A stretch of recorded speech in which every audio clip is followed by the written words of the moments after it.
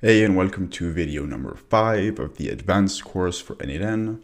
In this video, we'll be covering everything you need to know about the error workflow and an example workflow that you can implement in your instance today. In the beginner course, we briefly covered the error trigger node.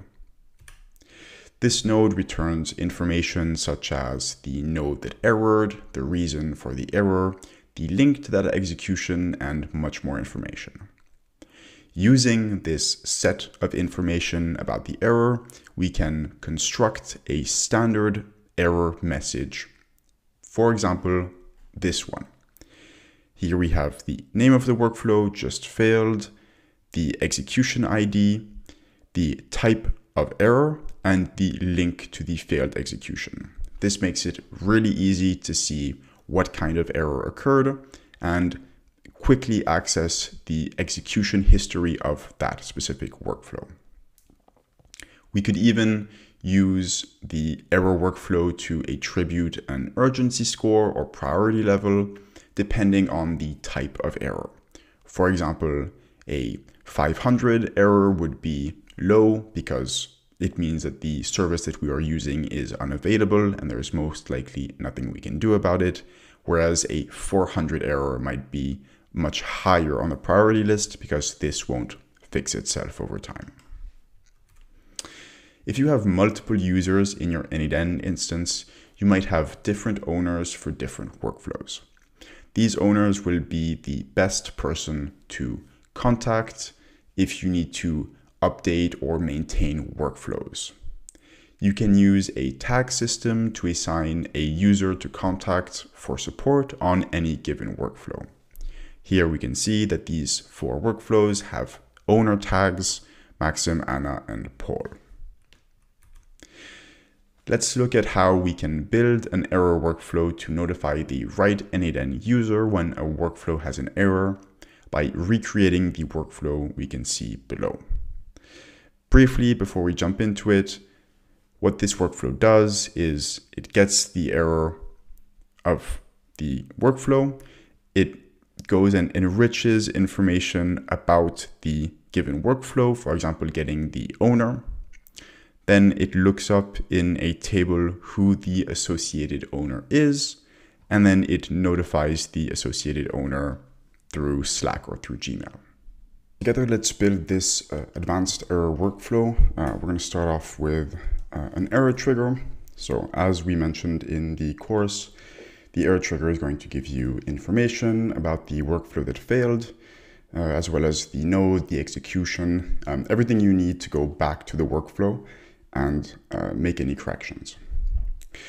The first thing we're going to want to do here is get more information about the workflow itself. We already have some information, but because we're going to be routing the error message to the owner, it's going to be a lot better if we get the tags on the workflow.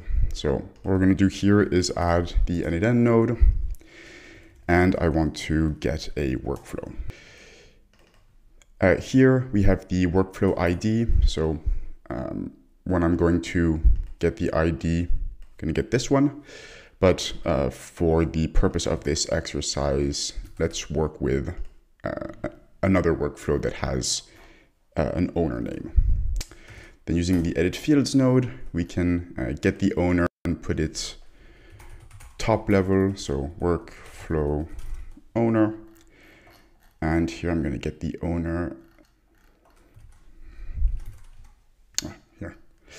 Tags, name, Maxim. So this is going to be our owner tag, and I want to put it top level. So we have it here. Workflow owner Maxim. It's going to be a lot easier to access. Then we obviously still need the information from the error trigger. So we're going to merge by position. Here we have the information about the workflow, and here we have the information about the error.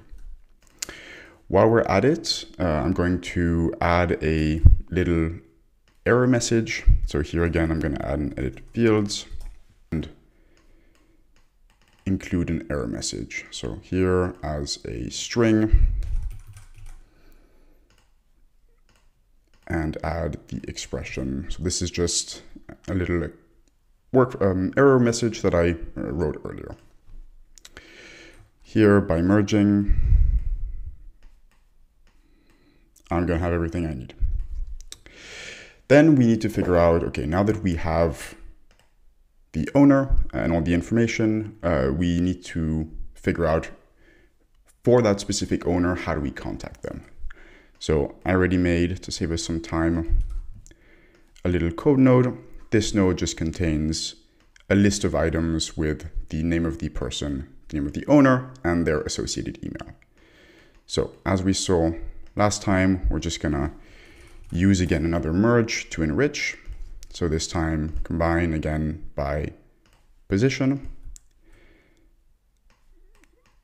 Sorry, here combine by fields, because we need in input 1 that I need to execute.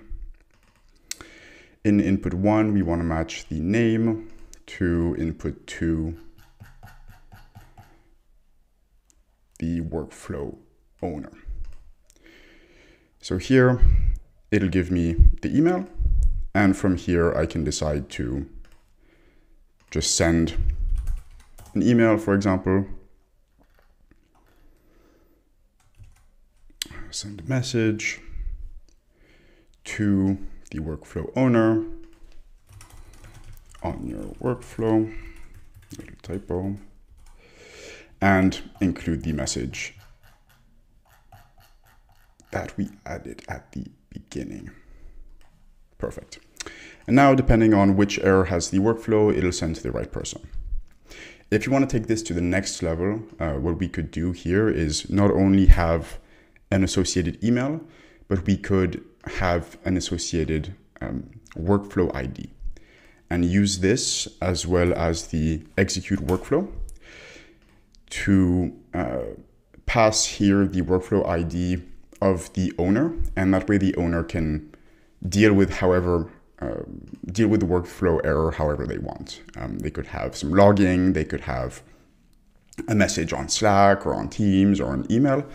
And that means that every person is going to be able to manage this however they see fit.